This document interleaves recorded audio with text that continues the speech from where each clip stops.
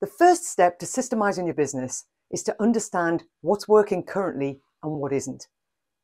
And the way I recommend that you find that out is to map your customer journey, your operational journey from start to finish. Not your marketing journey. Start from when the potential customer first contacts you or you contact them, so that there is communication, there is an interaction. And then map out your journey. A great way to do this is with your key team around you, using a roll of brown paper, using swim lanes, a swim lane for each area of your business, starting with the client at the top, then perhaps the chief exec, the business owner, then the marketing sales team, then whoever, the teams that you've got, or the people that you've got if you're just a small team. And then using post-it notes, map out every tiny detail of your journey and really get into the detail, really dig into, okay, the phone is answered. Who answers the phone?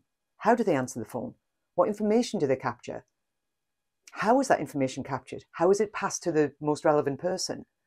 Is it post-it notes, or do we have a template? Is it collected straight into our CRM? Really thinking about how each particular step could be done better. What you're looking for is inefficiency. You're looking for duplications or two different people doing the same task. You're looking for duplication of data. Is the data entered here and then re-entered here and then re-entered here? How are things working right now? And you work right the way through that journey. You're looking for all of the interactions with your customers, but you're also looking at everything that's going on behind the scenes. What exactly are your team doing?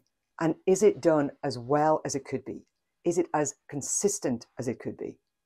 So mapping your customer journey gives your whole team a really good big picture view of how the whole operation works, but it also gives you really clear information about what's working well now, what isn't as good as it could be, and what do you need to fix? What are the opportunities to make this journey really simple and streamlined? That's the name of the game.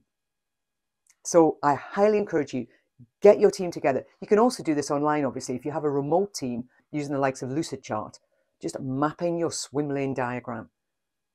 But do it, because it will give you such clarity about how your business currently operates. And of course, if you want any help, you know where I am.